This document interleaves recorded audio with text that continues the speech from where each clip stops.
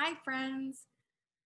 Again, my name is Sudie and I am a doTERRA wellness advocate. So I'm really excited you're here and you found us, and I just want to kind of share a little bit about what to do to get started.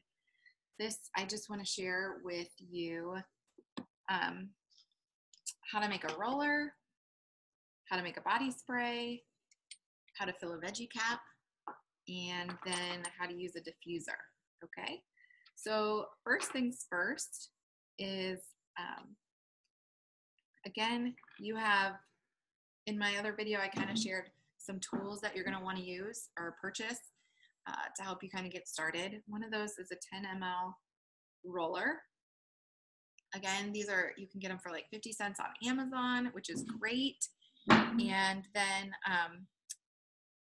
And then you can start making your own blends, which is so super fun. And then it kind of stretches out your oils a little bit longer too. So very beneficial in the long run. So the thing that you want to do is you're going to have your oil, your roller here. I'm actually going to do a different, smaller one. You're going to have your roller. You're going to tip your oil about 45 degrees, and then it's just going to start dripping out. Okay, so you're going to do about 20 drops.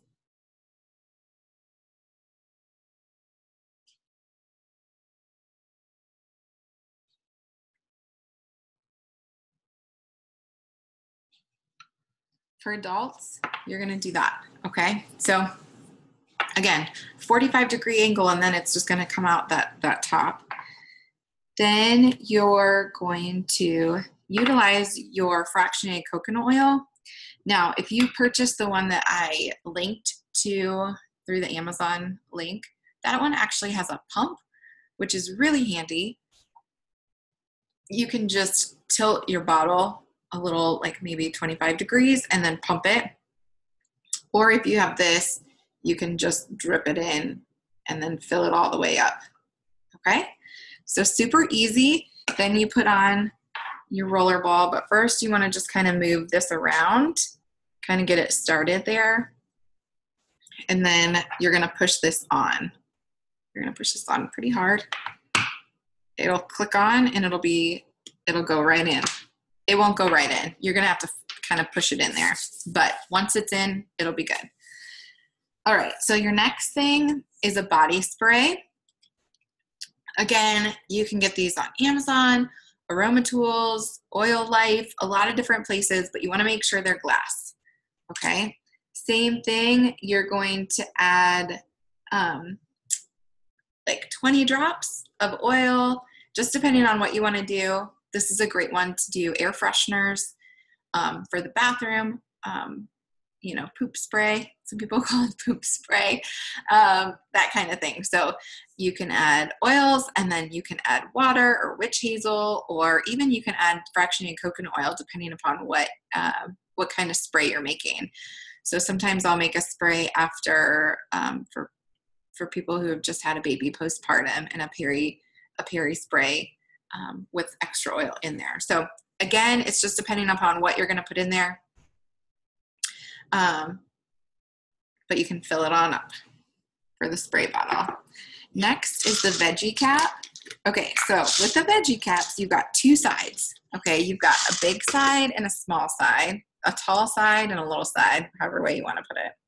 So you've got, this is your big side, and then here's your small side. Okay, see? You're going to, oops, flinging them all over the place. You're going to, again, let's say you're making, you're going to put oregano, lemon, and on guard in there. You're going to utilize your big side, and you're going to drop the oils in, again, at a 45-degree angle, and put a few drops in there, right? Then, if it gets too high and you're like, oh, I'm supposed to have this many drops, just make another one.